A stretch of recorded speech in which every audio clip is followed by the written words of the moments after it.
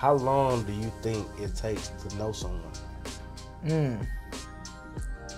Honestly, to be completely honest, man, I think I think it's circumstantial, because I feel like you can meet a person in the first conversation and know them in the spiritual realm. You know what I'm saying? Like, you can meet a person and be like, damn, I know you. You know what I'm saying? Like, I don't know you, but I know you. You know what I'm saying? We feel connected here. So I think it's circumstantial on the person. I think you can meet a person the first day and it can, you know what I'm saying? You click. Yeah, it can just click, you know? Yeah. No, definitely. I think, I definitely agree with circumstantial, and then even just outside of that, like, it could take a lifetime. Yeah. Depending on how many seasons this person gonna be in your life, because like I said, like, definitely, we're constantly growing. Yeah, and one thing that I believe in, I definitely believe in seasons. People come in your season, so reading season, lifetime, and I say that, and also you got to be aware when seasons are changing. You know what I'm saying? Because sometimes I believe God will hold certain blessings because it's like, she can't go. You know what I'm saying? Like, no, like I'm just waiting on you to understand. Like, I got this for you.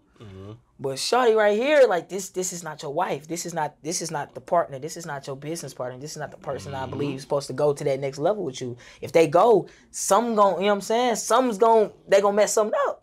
Yeah. You know, so I'm huge on seasons, bro. Yeah. Like, but it's like, but it's good to know and understand that at a young age versus being like, man, let me tell you, I have a cousin, and he didn't get his heart broke till he was 30. Ooh.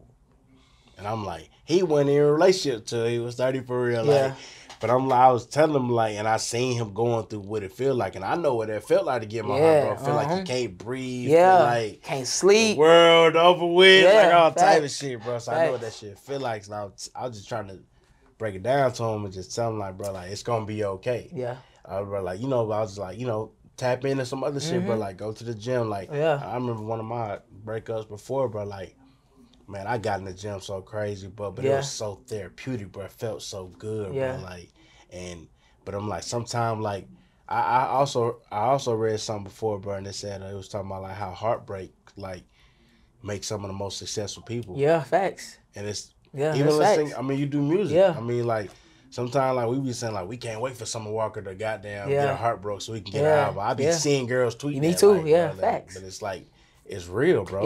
And to speak on heartbreak, I think heartbreak hit different for men. They grew up just with their mothers because we love differently. We love and we understand women from a different place because we had to. I'm real gentle. You know what I'm saying? I'm real gentle. You know what I'm saying? I'm real in tune with my emotions. Like, it's conversations that may be hard for buddy to have. Like, I'm initiating those conversations. You know what I'm saying? And, like, the love and just how we deal with women is completely different than I feel like a guy that grows up with, or that may not have his mother, only have his father. Like, it's more hard. You know what I'm saying? It's more like aggressive, I would say. You know what I'm saying? Yeah. But definitely, I remember my first heartbreak. That shit was what?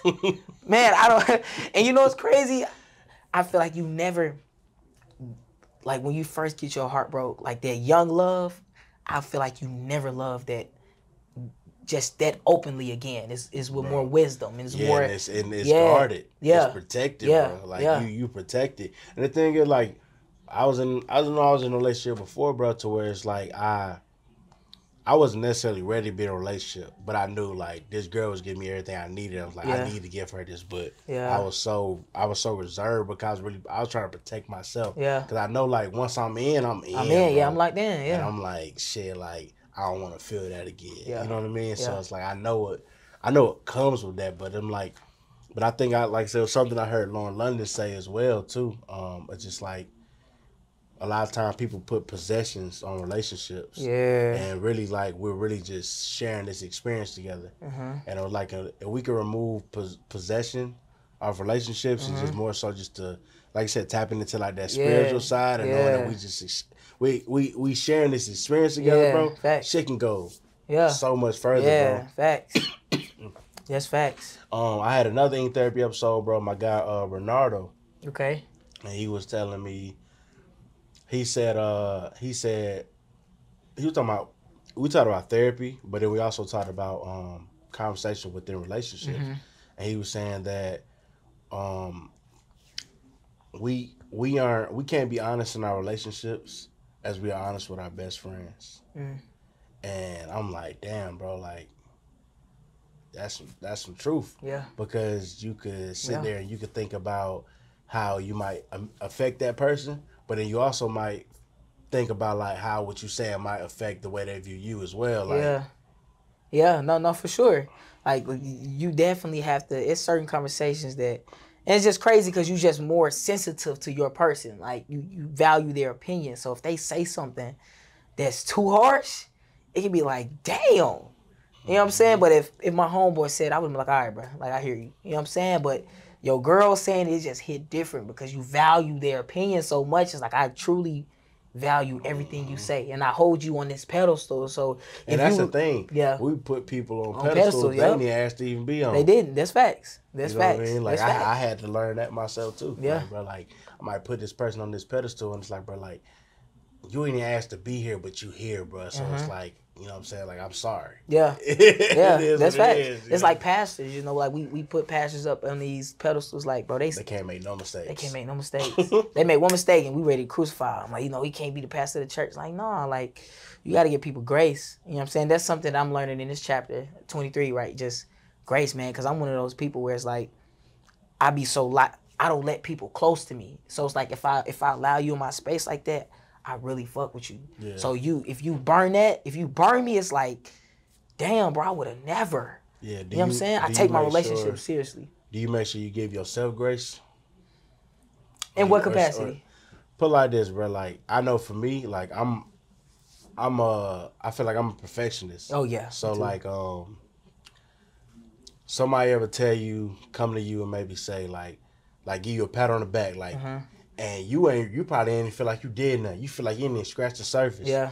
But in reality, it's like sometimes you gotta like realize like, damn, like I really did do this. I really did do this. I really did do this. Yeah. Like, and to the point where it's like, stop being so hard on yourself and give yourself, like when I say give yourself grace, like, cause we naturally, bro, like when you want to win, you competitive. Yeah, you don't smell the flowers. Yeah. You know what I'm saying? Like you don't give yourself the opportunity, bro, to like to really like bask yourself. But that's why like give yourself grace, like knowing that, bro, like you could be hard on yourself, but sometimes like sit back and like reflect a little bit and tap into you. And that's what I kind of like when I say like give yourself grace, cause like we give other people grace all day. Yeah.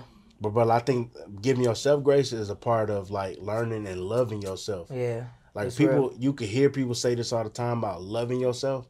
But bro, like I don't think a lot of people understand like what that necessarily like entitles and what that really means. Like, that is facts. Like, bro, you can spend a lifetime trying to learn how to love yourself. Yeah. And they say, oh, you know the cliche thing like, oh, you can't love somebody till you love yourself. And it's like, you know, the shit we hear all the time, but it's like facts. It's truth with it. Yeah, it's facts. Cause it's like, bro, like if I know exactly who I am and what I have going on, and me being able to express that and verbalize that, blah blah blah, or have conversations, like it's true. But like you gotta give yourself grace. Yeah, no, that's definitely something that I think I also been trying to work on, cause it's like I started doing music so early, and I was always, you know your parents and just people, like when you start young and you're good at a young age, it's always like, oh, he's so good. That get put in your head, and it's like, all right, I expect a certain level out of myself, that when I started to get these certain accolades, like I wouldn't really smell the flowers. It'd just be like, oh, okay, cool, next. You know what I'm saying? But when you actually, sometimes you sit back and it be like, no, like let me actually smell. You know what I'm saying? Like let me sit back and realize, like, look what I just did. You know what I'm saying? Like I come from Little Rock, Arkansas, bro. Don't nothing come out of Arkansas. Nothing comes out of Arkansas, bro. Like, so to be at the place that I'm at right now, at just freshly 23, man, like that's a blessing. You know what I'm saying? I don't take it lightly. I don't take it for granted, bro, because, you know what I'm saying, it could have been, it really could have been, you know, somebody else. Or, you know, God could have not granted me the gift that he gave me. You know what I'm saying?